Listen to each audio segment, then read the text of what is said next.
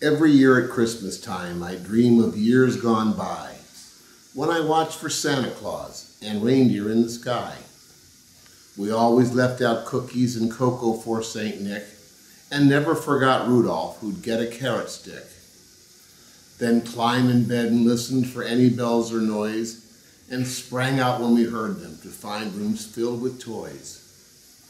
Stockings were the first we check and hoped no coal was seen, but always got hard candy, nuts and a tangerine.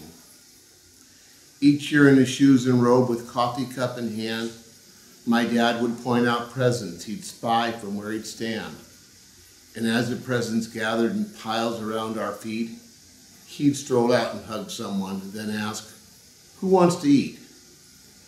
Every year we'd want more toys, and each year we'd get more to play with for a minute, then toss back on the floor. We played with Jackson marbles, and we played crazy eights. We played old maiden Yahtzee and fell from roller skates. Thank goodness bows and arrows had rubber suction tips to keep from penetrating our bellies and our hips. Pellet gun for anyone? Now that's a scary thought. But sure enough, one Christmas Eve, that's just what Santa brought. Model ships and BB guns were made for one another. Every one I ever built was shot up by my brother.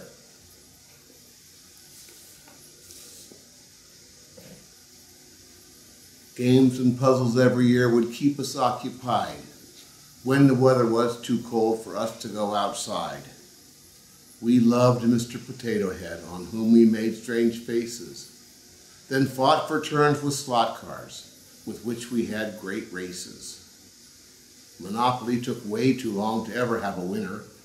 I don't think we ever had a game not called by dinner. Mom would get some handmade gifts from school, and all the same, or anything Dad bought for her to which we'd sign our name. Then at last she'd finally find the last gift Santa brought, simply addressed, "Sweetheart," another lesson taught. But I still can't remember one thing he brought for Dad, which really doesn't make much sense because he was never bad. He never asked for presents, but he loved licorice, then laughed each time he got some and asked, "Who got me this?" But I learned he got his gifts, though it took me a while. The greatest gift he could get?